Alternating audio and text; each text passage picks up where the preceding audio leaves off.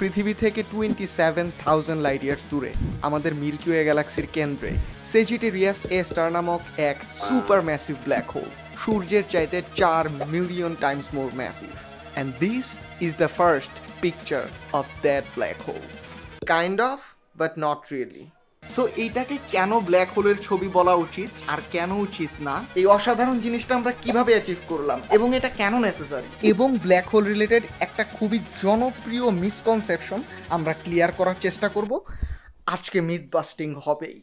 Black hole হচ্ছে একটা সর্বগ্রাসী দানব, এটা সব কিছুকে গ্রাস করে ফেলে। এইটা একটা ডাহা মিথ্যা কথা। কেন ডাহা মিথ্যা কথা এইটা বোঝার জন্য আগে আমাদেরকে একটা ব্ল্যাক হোল বানাইতে হবে। ব্ল্যাক হোল আমরা ডেফিনেটলি বানাবো ইউনিভার্স স্যান্ডবক্স সিমুলেশনের ভেতর, but before we dive into that, এই পিকচারটাতে আমরা অ্যাকচুয়াল ব্ল্যাক হোলটাকে দেখতেছি না, ব্ল্যাক হোলের না খাওয়া জিনিসপত্রগুলোকে আমরা এখানে দেখতেছি। সো যে কোনো জিনিসকে যদি আপনি কম্প্রেস করেন, ভরটাকে কনস্ট্যান্ট রেখা সাইজ ছোট করতে থাকেন, তো একটা টাইমে সে গিয়া ব্ল্যাক হোলে পরিণত হবে। So here is our beautiful bright sun.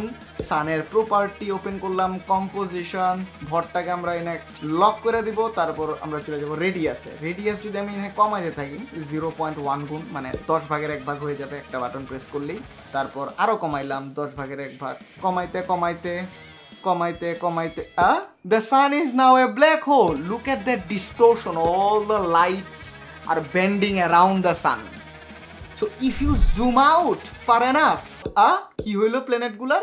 Planets and moons and comets and অ্যাস্টেরয়েডস সব কিছু আগের মতোই আছে, কোনো কিছুর এই গ্রাস করতেছে না। আমরা যদি স্পিডটা বাড়ায়াও দেই, কোনো কিছুই গিয়া ব্ল্যাক হোলে গিয়া পতিত হচ্ছে না। ব্ল্যাক হোল তো কোনো কিছু খাইতেছে না। ওয়াই? কেন সব কিছুকে গ্রাস করলো না, এটা বোঝার জন্য কম্প্রেশনের আগের অবস্থা আর পরের অবস্থা একটু ঘাটাইতে হবে।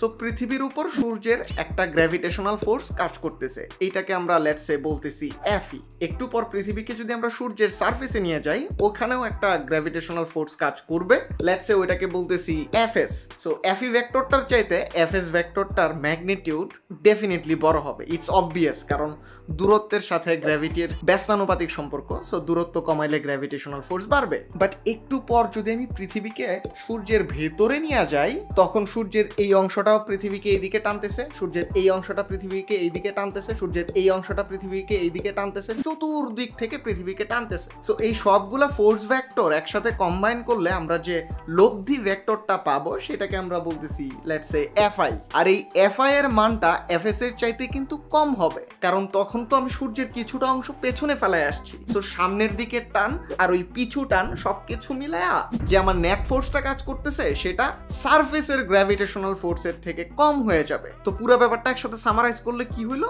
আমি সূর্যের দিকে অ্যাপ্রোচ করতেছি, গ্র্যাভিটি আস্তে আস্তে বাড়তেছে, সারফেসে যাওয়ার পরে গ্র্যাভিটি ম্যাক্সিমাম, তারপর যখন আমি সূর্যের ভেতরে ঢুকে যাচ্ছি, গ্র্যাভিটি আস্তে আস্তে কমতেছে। এইটা হচ্ছে কম্প্রেস করার আগের সিচুয়েশন। কিন্তু সূর্যকে যখন আমরা কম্প্রেস করে ফেলবো, দ্যাটস এ ডিফারেন্ট স্টোরি। কোথায় ডিফারেন্সটা সেটা বলতেছি, কিন্তু তার আগে আমরা খেয়াল করি যে এফই ভেক্টরটার কি হচ্ছে। পৃথিবী যেখানে ছিল, পৃথিবীর ইনিশিয়াল পজিশন, সেখানে কিন্তু ফোর্স ভেক্টরটার কোনো পরিবর্তন হয় নাই, কারণ সূর্যের ভরটাকে লক কইরা তারপর হচ্ছে আমরা সূর্যটাকে কম্প্রেস করছিলাম। সো সূর্যের ভর অপরিবর্তিত, পৃথিবীর ভর অপরিবর্তিত, ডিস্টেন্স অপরিবর্তিত, সুতরাং গ্র্যাভিটেশনাল ফোর্সে এখানে কোনো পরিবর্তন আসবে না। খালি পৃথিবীর না, আপনি যে কোনো গ্রহ বা অ্যাস্টেরয়েড, কমেট, যা কিছু আছে আমাদের সোলার সিস্টেমে, প্রত্যেকটার সাথে যদি ইন্ডিভিজুয়ালি আপনি একটা ফোর্স ভেক্টর কল্পনা করেন সূর্যের বা ওই ব্ল্যাক হোলের, তাইলে কম্প্রেশনের আগে আর পরে ওই ফোর্স ভেক্টরগুলোর কোনো পরিবর্তন হচ্ছে না। এই জন্য ব্ল্যাক হোলটা ওই সব জিনিসপত্রকে খায়া ফেলতেছে না। জাস্ট বিকজ আমি সূর্যকে ছোট করে ফেলছি, সেই জন্য যে সোলার সিস্টেমের সবাই এক্সট্রা গ্র্যাভিটি ফিল করবে এমন না আর কি ব্যাপারটা। সো কম্প্রেশনের আগের এফই ভেক্টর আর কম্প্রেশনের পরের এফই ভেক্টর কিন্তু সমান। এফএস ভেক্টরটারও একই অবস্থা, কম্প্রেশনের আগের মান আর কম্প্রেশনের পরের মান সমানই থাকবে, কজ আমরা দূরত্ব চেঞ্জ করি নাই। কিন্তু এই যে মিস্টার এফআই এইখানে আছে, তার স্টোরিটা একটু ডিফারেন্ট, বিকজ কম্প্রেশনের আগে এই অবস্থায় আসার পর কিন্তু আমাকে চতুর্দিক থেকে টানতেছিল, আমার একটু সামনের দিকে টান ছিল, ওই একটু পেছু টানও ছিল। এখন তো সূর্যকে আমি কম্প্রেস করে ফেলছি, আমার পেছনে আর কোনো জিনিসপত্র নাই। সো সূর্য তার ফুল পটেনশিয়াল দিয়া আমাকে একদিক থেকেই টানতেছে। ওই পিছু টান ভেক্টরগুলো আমার এখন আর নাই। সো পুরাটা টান আমার সামনের দিকে। সো এখন এফআই ভেক্টরটা এফএস ভেক্টরের চাইতে বড় হবে। সো কম্প্রেশনের আগের চিত্রটা ছিল এইরকম, কম্প্রেশনের পরের চিত্রটা হচ্ছে এইরকম। পুরো ব্যাপারটা সামারাইজ করলে দিলে কি হলো, সূর্যকে কম্প্রেস করার আগে আমি যদি সেন্টার অফ গ্র্যাভিটির দিকে অ্যাপ্রোচ করতাম, I had to leave stuffs behind. R compressed হয়ে ব্ল্যাক হোলে পরিণত হবার পর I can get very close two it without living stuffs behind. And when you do that, when you get closer and closer to a black hole, it becomes more and more dangerous. তো black হোলের কাছে গেলে gravity বাড়বে, জিনিসপত্র খায় ফেলবে, that's very true. কিন্তু দূরে যে প্ল্যানেটগুলো আছে, সূর্য কি ব্ল্যাক হোল হইলো নাকি সূর্য সূর্যর মতোই আছে সেটা ওরা কেয়ার করে না। ওরা একমাত্র ভর আর দূরত্ব, এই দুইটা জিনিস কেয়ার করে। সো ওইগুলা যেহেতু আমরা আমাদের এই ভার্চুয়াল সোলার সিস্টেমের মধ্যে চেঞ্জ করি নাই, সো তাদের অরবিটগুলা কমপ্লিটলি আনএফেক্টেড থাকবে। আর কোন জায়গায় গেলে খায়া ফেলাটা একদম নিশ্চিত সেটা বলতেছি। সো ব্ল্যাক হোলের দিকে আমরা যত অ্যাপ্রোচ করতেছি, গ্র্যাভিটি তত বেশি বাড়তেছে। বাড়তে বাড়তে এমন একটা জায়গা আপনি কল্পনা করতে পারেন যেখানে গেলে গ্র্যাভিটি বিকামস স্ট্রং এনাফ যে আলোর গতিতেও সেই গ্র্যাভিটেশনাল হোল্ড থেকে এসকেপ করা যাবে না, মানে আলো আর বের হয়ে আসতে পারবে না, এমন একটা দূরত্ব আপনি কল্পনা করতে পারেন। That's why we call it a black hole in the first place, কারণ আলো বের হয়ে আসে না, অন্ধকার, তাই ব্ল্যাক হোল। তো ব্ল্যাক হোলের কেন্দ্র থেকে চারদিকে ফুটবলের মতো গোল একটা স্ফিয়ার আমি কল্পনা করতে পারি, যেটার মধ্যে এন্ট্রি নেওয়ার পরে আলো আর সার্ভাইভ করবে না। তো ওই গোলকের যে রেডিয়াস সেটাকে আমরা বলতেছি শোয়ার্জশিল্ড রেডিয়াস। আমি ভাই এটা উচ্চারণ করতে পারি না, হয়েছে কিনা জানি না। এনিওয়ে, উচ্চারণ ডাজ নট ম্যাটার, ইকুয়েশনটা দেখতে এইরকম। আর যে গোলকটা আমরা কল্পনা করছিলাম, যে গোলকে ঢোকার পর আর কোনো কিছু সার্ভাইভ করে নাই, সেই গোলকটার নাম হচ্ছে ইভেন্ট হরাইজন। সো পুরো ব্যাপারটা একসাথে সামারাইজ করলে কি হইলো, ইভেন্ট হরাইজনের ভেতরের জায়গাটাকে আমরা বলেছি ব্ল্যাক হোল, ইভেন্ট হরাইজনের ব্যাসার্ধটাই হচ্ছে শোয়ার্জশিল্ড রেডিয়াস। ওই রেডিয়াসে ঢোকার পর আর কোনো কিছু সার্ভাইভ করবে না, কারণ আলো হচ্ছে fastest thing in the universe. আলোই যেহেতু বের হয়ে আসতে পারে না, তো কোনো কিছুই বের হয়ে আসবে না। ইভেন্ট হরাইজনের একটু বাইরে, বাই দ্য ওয়ে, ওইখানে কিন্তু গ্র্যাভিটি একটু দুর্বল, রাইট? সো ওইখানে আলো চক্কর মারতে পারে গিয়া, যেহেতু আলোর কণা ওইখানে গিয়া চক্কর মারতে পারে, মানে অরবিট করতে পারে, আমরা ওই জায়গাটাকে বলতেছি ফোটন স্ফিয়ার। এটা কিন্তু রুটির মতো গোল না, বলের মতো গোল, ফোটন স্ফিয়ার, গোলক। এখন একটা ফোটন যদি বাইরে থেকে এসে ফোটন স্ফিয়ার ক্রস করে, তাইলে সে ব্ল্যাক হোলে পতিত হবে। আর যদি ভেতর থেকে বাইরের দিকে ক্রস করে, তাইলে তার কপালে দুইটা জিনিস লেখা আছে, আইদার সে ইনফিনিটির দিকে অ্যাপ্রোচ করবে, অর সে আবার আইসা ব্ল্যাক হোলে পতিত হবে। আরেকটু দূরে যদি যান, ওইখানে গ্র্যাভিটি আরেকটু কম স্ট্রং, সো আলোর চাইতে কম গতিতেও ওইখানে চক্কর মারা যায়, অরবিট করা যায়। ওইখানে ম্যাটার মানে ভরওয়ালা জিনিসপত্রের জন্য অ্যালাউড স্টেবল অরবিট আছে। শোয়ার্জশিল্ড রেডিয়াসের চাইতে 50 গুণ দূরে গিয়ে আপনি ব্ল্যাক হোলকে অরবিট করতে পারবেন, কোনো সমস্যা নাই। 49 গুণ দূরেও পারবেন, 48 গুণ দূরেও পারবেন, 10 গুণ দূরেও পারবেন। কতটা কাছে এসে আপনি ব্ল্যাক হোলকে অরবিট করতে পারবেন, এইটার একটা লিমিটেশন আছে। এই লিমিটেশনটাকে আমরা বলতেছি IISCO, innermost stable circular orbit. এক কথায় ব্ল্যাক হোলের চরিত্রটা হচ্ছে এইরকম, इसको के अंदर जो आ जाएगा उसको मैं खा जाऊंगा, इसको के बाहर जो है वो सुरक्षित है। নন স্পিনিং ব্ল্যাক হোলের জন্য এই ইসকোটা হচ্ছে শোয়ার্জশিল্ড রেডিয়াসের চাইতে 3 গুণ দূরে। কিন্তু ব্ল্যাক হোল নন স্পিনিং হয় না। ইউনিভার্সে যেসব অ্যাস্ট্রোফিজিক্যাল রিয়েল ব্ল্যাক হোল যেগুলো আছে, তাদের একটা স্পিন থাকে, এবং এই স্পিনের সাথে সে তার চারপাশের স্পেস টাইম ফ্যাব্রিককে মোচড়ায় ফেলতে থাকে। যেদিকে মোচড়াইতেছে সেই ফ্লো অনুযায়ী, মানে মোচরের ডাইরেকশনে যদি আপনি অরবিট করেন, তাইলে ডিপেন্ডিং অন দ্য মোচর ইসকোটা ইভেন্ট হরাইজনের অনেক কাছাকাছি যাইতে পারে। এক কথায় ব্ল্যাক হোলের স্পিনটা যত বেশি ফাস্ট হবে, তত বেশি কাছে গিয়ে আপনি তাকে অরবিট করতে পারবেন। কিন্তু আপনি যদি মোচরের বিপরীত দিকে অরবিট করেন, তাইলে আপনার জন্য ইসকোটা চলে যাবে শোয়ার্জশিল্ড রেডিয়াসের 9 গুণ দূরে। তো পুরো ব্যাপারটা সামারাইজ করলে কি হইলো, ইসকোর ভেতরে আসলে আপনাকে খায়া ফেলবে ব্ল্যাক হোল, ইসকোর বাইরে থাকলে আপনি অরবিট করতে পারবেন। কিন্তু ডিপেন্ডিং অন দ্য সিচুয়েশন, এই ইসকোটাও কতটুকু দূরত্বে থাকবে সেটা ভ্যারি করতে পারে। এবং কোনো একটা বস্তু যদি ইউনিভার্সে যাযাবরের মতো ঘুরতে ঘুরতে কোনো একটা ব্ল্যাক হোলের ইসকোর বাইরের স্টেবল অরবিটগুলোতে যদি রাইট স্পিড নিয়ে এন্ট্রি নেয়, তাইলে ইট ক্যান হ্যাং অ্যারাউন্ড। কোন জিনিসকে ব্ল্যাক হোল গ্রাস করবে আর কোন জিনিসকে ব্ল্যাক হোল গ্রাস করবে না, সেটা আমরা বুঝলাম। এখন এই পিকচারটাকে বোঝার সময় চলে আসছে। সো এখানে আমরা বেসিক্যালি যেটা দেখতেছি সেটা হচ্ছে ইসকোর বাইরে স্টেবল অরবিটগুলোতে ঘুরতে থাকা ডাস্ট এবং গ্যাসের ডিস্ক, যেটাকে আমরা অ্যাক্রিয়েশন ডিস্ক বলি, এন্ড এইটা কিন্তু ভাই হিউজ স্পিডে ঘুরতেছে। তো সোজা সাপটা হিসাব, আমি যদি অল্প গতিতে ঘষা দেই কম ফ্রিকশন হবে, আমি যদি বেশি গতিতে ঘষা দেই বেশি ফ্রিকশন হবে। তো পার্টিকলগুলো হিউজ স্পিডের কারণে নিজেদের মধ্যে যে ফ্রিকশনটা হচ্ছে সেটাও কিন্তু হিউজ পরিমাণ হচ্ছে, আর হিউজ ফ্রিকশনের কারণে তাপও জেনারেট হচ্ছে হিউজ। পুরো ব্যাপারটা সামারাইজ করলে কি হইলো, ব্ল্যাক হোলের চারপাশে অতি উত্তপ্ত গ্লোয়িং ডিস্কটা আমরা দেখতেছি। অ্যাকচুয়াল ব্ল্যাক হোলটাকে আমরা দেখতেছি না, আমরা ইভেন্ট হরাইজনের ভেতরের জায়গাটাকে দেখতেছি না। সো এইটাকে কি আপনি ব্ল্যাক হোলের ছবি বলবেন নাকি বলবেন না? Yes or no, this or that, এইভাবে চিন্তা না করে বার্ড আই ভিউ থেকে জিনিসটা চিন্তা করা উচিত। অ্যাকচুয়াল ব্ল্যাক হোলটাকে আমরা দেখতে পারি না, কোনোদিন দেখতে পারবো না, এটা কোনো টেকনিক্যাল লিমিটেশন না, এটা ইউনিভার্সের ল দ্বারা প্রিভেন্টেড। বাট ব্ল্যাক হোলের সারাউন্ডিং এনভায়রনমেন্টে কি কি হচ্ছে সেইটা দেখতে পারাটা ইউজফুল। এটা ইউজফুল, কিন্তু ব্যাপারটা ইজি ছিল না। পৃথিবী থেকে 27,000 লাইট ইয়ার্স দূরের এত ছোট একটা বস্তু দেখা আর চাঁদের বুকে একটা ডোনাট রাইখা সেটাকে পৃথিবী থেকে দেখা একই জিনিস। এই অ্যাস্টাউন্ডিং জিনিসটা আমরা কেমনে অ্যাচিভ করলাম? আপনি যদি আপনার টেলিস্কোপের রেজুলেশন বাড়াইতে চান তাইলে আপনাকে লাইট কালেক্টিং এরিয়া বাড়াইতে হবে, মানে আপনাকে টেলিস্কোপের সাইজ বড় করতে হবে। তো এত দূরের এত ছোট একটা জিনিসের ছবি তোলার জন্য আপনাকে পৃথিবীর সমান বড় একটা টেলিস্কোপ বানাইতে হবে, which is not possible. So scientists came up with a genius idea. পৃথিবীর ডিফারেন্ট লোকেশনে different telescope, radio telescope obviously, এগুলা অপটিক্যাল টেলিস্কোপ না, মানে আমরা বেসিক্যালি রেডিও ওয়েভ ক্যাপচার করতেছি ডিফারেন্ট লোকেশন থেকে, ওগুলাকে সিনক্রোনাইজ করে সব ডেটা পুট টুগেদার করে একটা ইমেজ ক্রিয়েট হয়েছে। ইমেজটা পাবলিশ হয়েছে এই যে এই মে মাসের 12 তারিখ। তার মানে কিন্তু এই না যে একদিন আগে আমরা হচ্ছে জিনিসটা ডিসকভার করছি পরের দিন পাবলিশ করেছি, জিনিসটা এরকম না। বছরের পর বছর ডেটা প্রসেসিং চলছে, সেটা মে মাসের 12 তারিখ আইসা পাবলিশ হয়েছে। সো 6টা ডিফারেন্ট লোকেশনে 8টা ডিফারেন্ট রেডিও টেলিস্কোপ একসাথে হয়ে একটা বিশাল বড় ভার্চুয়াল টেলিস্কোপের মতো কাজ করতেছে।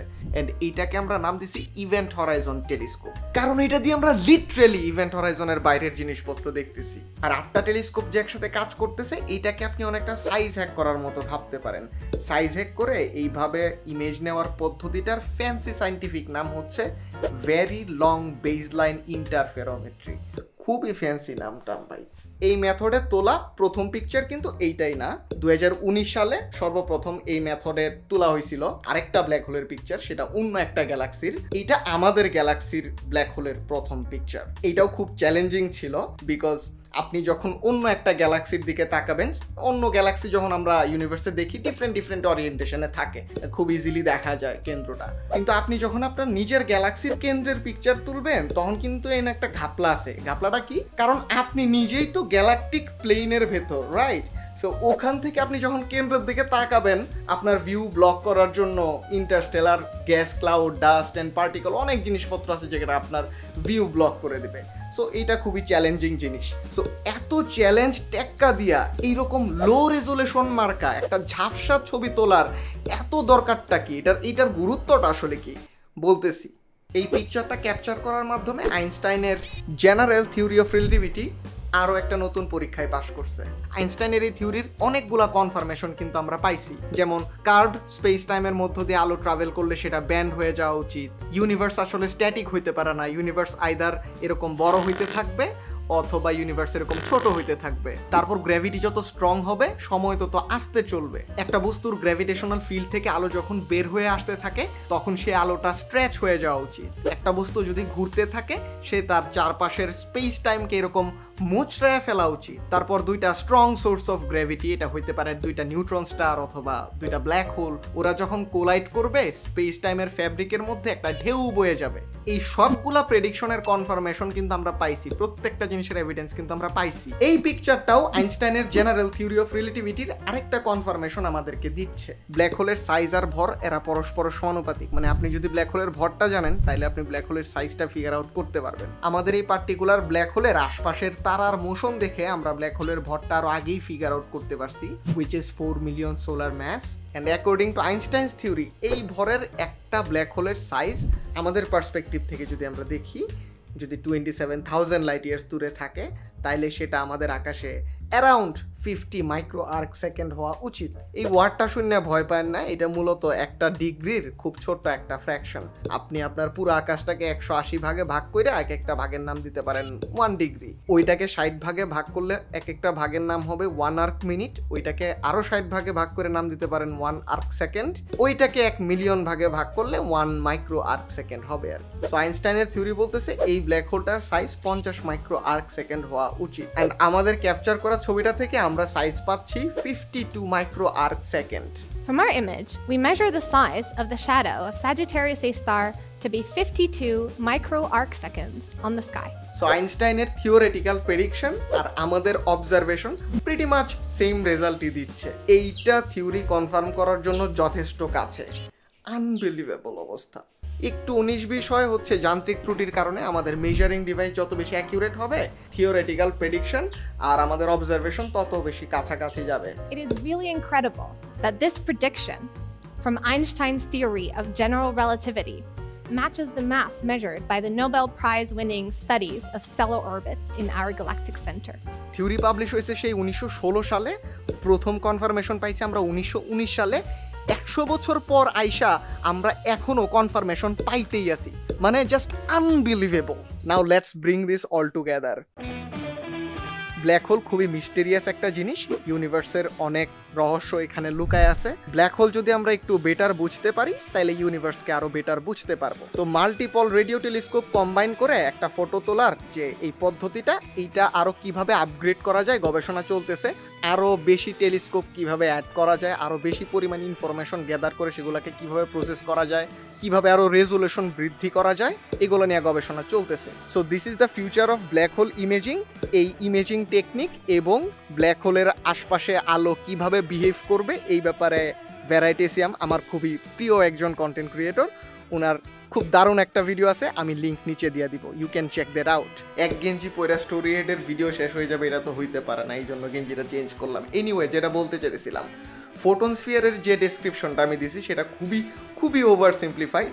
এখানে আরও কিচ্ছা কাহিনী আছে। তারপরে ইস্কোর ভেতরে গিয়েও আপনি কিভাবে টিকা থাকতে পারেন ওই গল্পটাও কিন্তু বলা হয় নাই। তারপর ইলেকট্রন ডিজেনারেসি প্রেশার, নিউট্রন ডিজেনারেসি প্রেশার, তারার মৃত্যু, ব্ল্যাক হোলের জন্ম, Hawking radiation, black হোলের information paradox, আরও অনেক কিচ্ছা কিন্তু বলা হয় না। আর অনেক গল্প বলার আছে, সেগুলো বলার জন্য আমারও তো একটু পড়াশোনা করতে হবে, তাই না? সো বলবো আস্তে আস্তে, কোনো প্যারা নাই।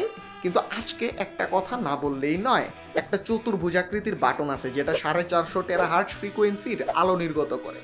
ওইটা ইভেনচুয়ালি আপনার ব্রেইনে পৌঁছানোর পর আপনার ব্রেইন সেটাকে লাল আলো হিসেবে দেখে। তার মানে বাটনটার রং হচ্ছে লাল, বাটনটা হচ্ছে সাবস্ক্রাইব বাটন। ওইটাতে একটা ক্লিক দিয়া পাশের বেলটা বাজায়া এই ভিডিওতে একটা লাইক দিয়ে দিলে অ্যালগরিদম আমাকে ফেভার করবে। এইটাই বলতে চাইতেছিলাম, আর কিচ্ছু না। টাটা।